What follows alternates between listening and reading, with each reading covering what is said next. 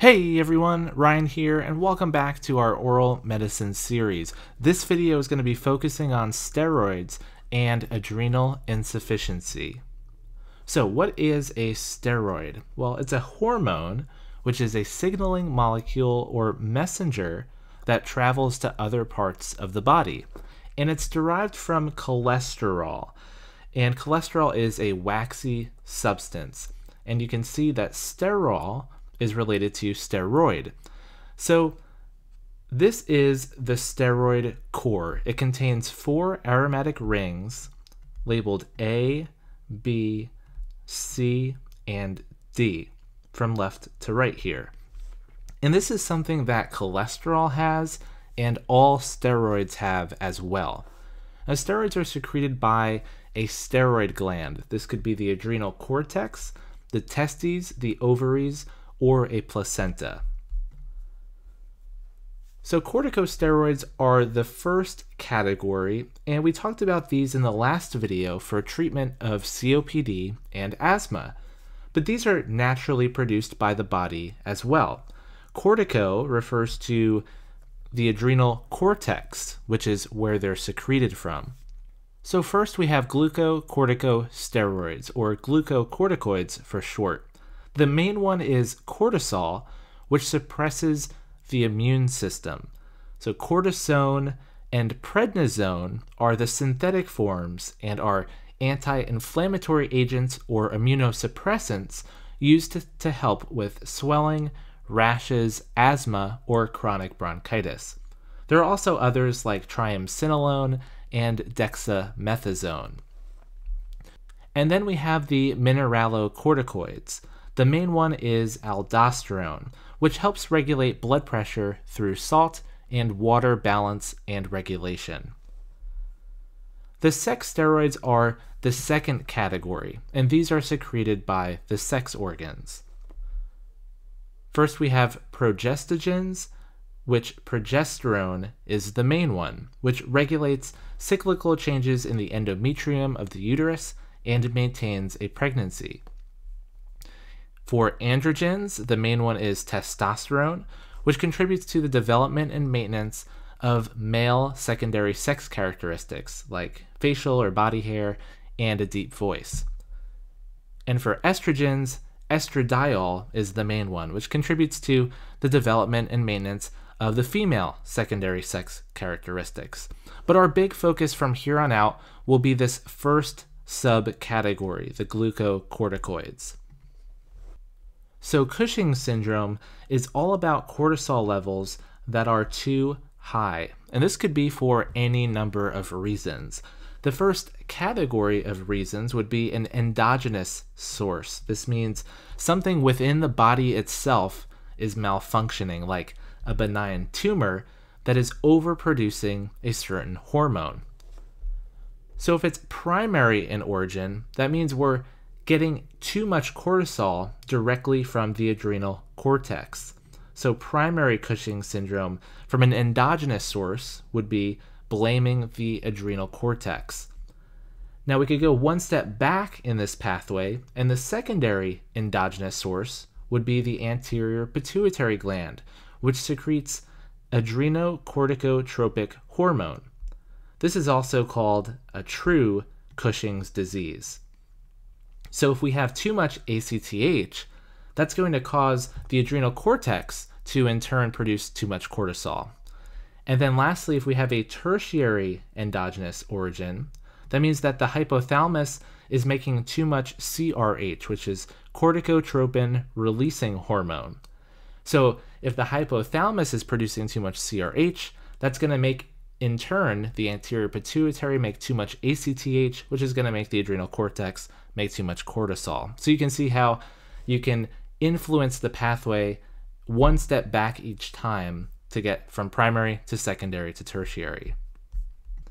But Cushing syndrome can also be caused by an exogenous source. This would be due to taking too many chronic glucocorticoids like prednisone for asthma, rheumatoid arthritis, lupus, eczema, inflammatory bowel disease, ulcerative colitis, or any other autoimmune disease. And this is the most common form of Cushing's syndrome, is also called Cushingoid. So long-term corticosteroid use can cause the adrenal glands to stop producing the hormone cortisol naturally. And then if you stop your corticosteroid use, it may take some time for the body to start making cortisol again at a normal rate. So there's this vulnerable state of adrenal cortex suppression if the patient was taking chronic corticosteroids and then no longer is. And we'll talk more about the specifics of adrenal crisis later on in the video. So this here is the rule of twos, and it's as follows. If the patient has taken 20 milligrams of exogenous cortisol for at least 2 weeks within the last 2 years, you should be suspicious for suppression of adrenal cortex function and possible adrenal crisis. So that's a good rule to follow if you see exogenous cortisol, prednisone, cortisone, or any other glucocorticoid in the patient's patient box. One important thing to know is prednisone is 4 times more potent than exogenous cortisol, which is usually administered as hydrocortisone, which means that 5 milligrams of prednisone is equivalent to 20 milligrams of cortisol, and dexamethasone is 6 times more potent than prednisone, so 0.75 milligrams of dexamethasone is equivalent to 20 milligrams of cortisol. So don't get tripped up on that if they throw in one of those other drugs into a patient box. You don't need 20 milligrams of dexamethasone, you only need 0.75 milligrams to line up with the rule of twos. So what are some symptoms of Cushing's syndrome? This could be exogenous, which is the most common, or it could be endogenous. The most common would be moon facies, a round, red, and full face, and buffalo hump, a collection of fat between the shoulders. You also tend to see central obesity, a protruding abdomen, and relatively thin extremities, hypertension and hypercalcemia, as well as mood changes and chronic tiredness. Again, all of this is due to too much cortisol. And where we can have too much cortisol, we can also have too little cortisol in the case of Addison's disease, also known as adrenal insufficiency.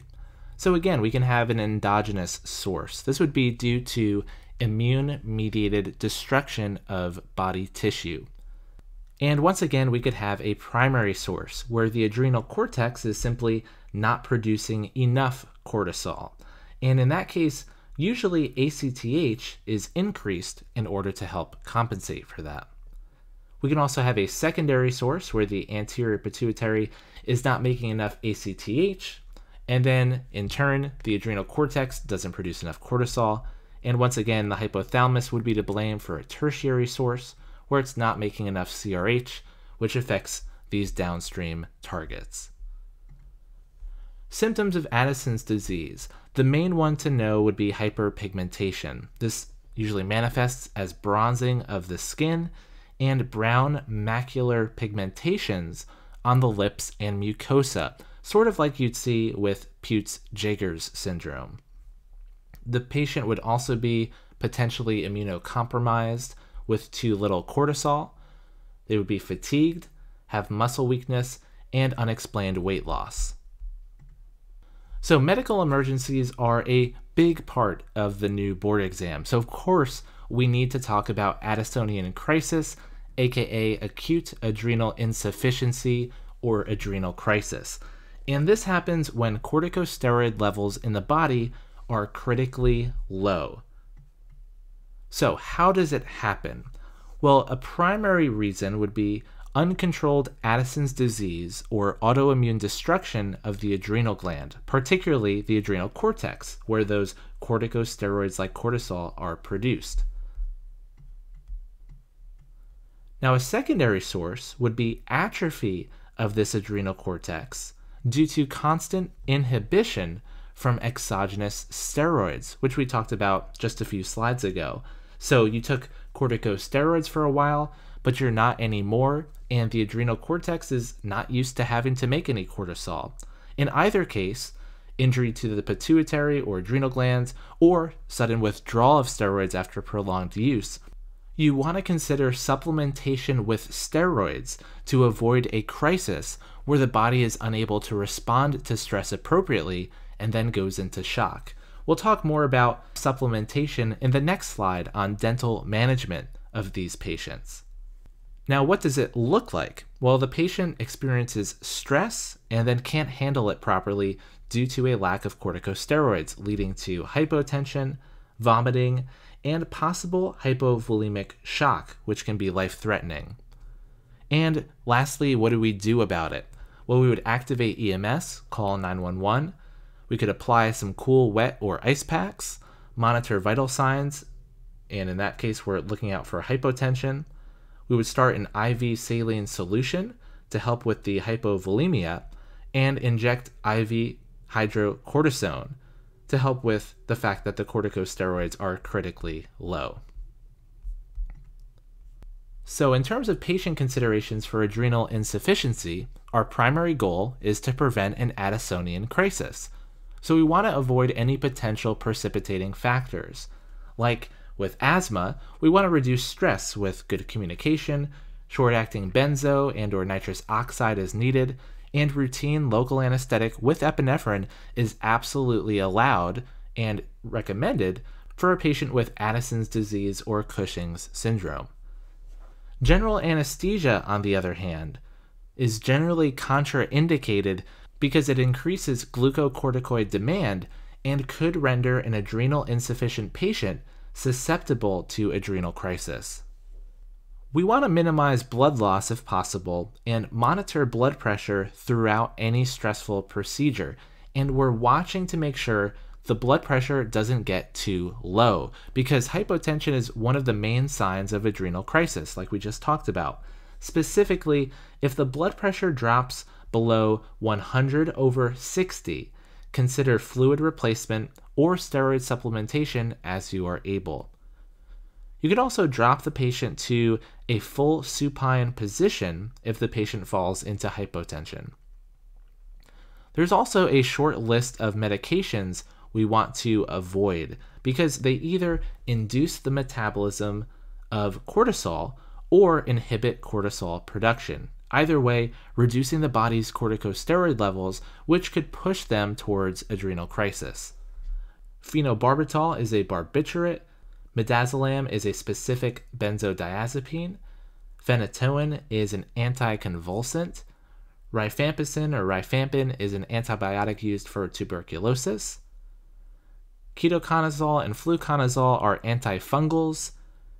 Imipramine is an antidepressant. And lastly, etomidate is a general anesthetic. If the patient is already taking one of those medications for some reason, you would want to consult with the prescribing physician before recommending discontinuing them prior to a dental surgery. And lastly, adequate steroid supplementation is an important thing.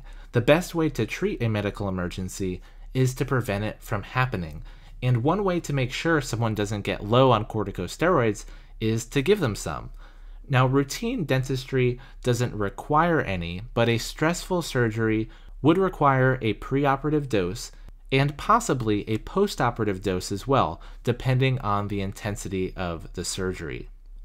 As always, I would reschedule, defer, and refer if the patient is showing symptoms of an adrenal crisis or uncontrolled or undiagnosed adrenal insufficiency. So that's it for this video. Thank you so much for watching, everyone. Please like this video if you enjoyed it, and consider subscribing to this channel for much more on dentistry. If you'd like to support me, please check out my Patreon page. And thank you to all of my patrons here for all of your support. You can unlock things like access to my video slides if you want to take notes on them, and practice questions for the board exams. So go check that out. The link will be in the description below. Thanks again for watching, everyone. I'll see you in the next video.